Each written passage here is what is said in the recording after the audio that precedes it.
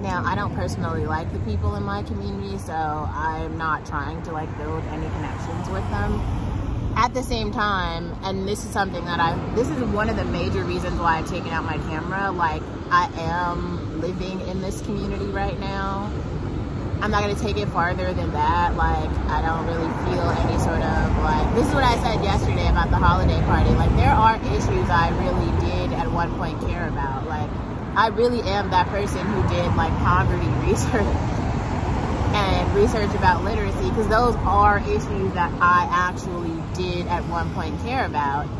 And for the future of anybody who actually has an ambition to continue to live in America, y'all will have to solve those problems. I personally don't give a shit anymore, but like,